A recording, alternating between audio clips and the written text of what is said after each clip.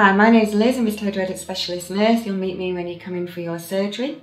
I'll come to see you after your operation, explain what we've done for you, go through this leaflet which is all about your wound care and what to expect when you go home. During the operation, we'll have injected some local anaesthetic into your knee. This helps with pain relief but wears off after 6 to 8 hours. At this point you may need to take some pain relief when you go home. We have applied a large crepe and Velband onto your knee. This needs to be removed at 48 hours. You also have a cut on each side of your knee which has a stitch in it. This is covered by a sticky dressing. These dressings are waterproof. You'll be able to keep those on when you get in the shower. When you come back to see Mr. Orthopaedics for a follow-up appointment, this is usually at 10 to 12 days and you'll receive this appointment in the post.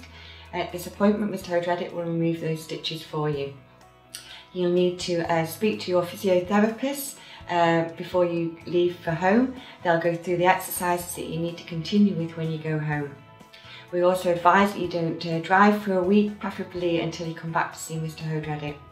You may get some swelling in your knee after your surgery. This is quite normal. The only time you need to be concerned about swelling is if you get any swelling, hardness, redness in your calf.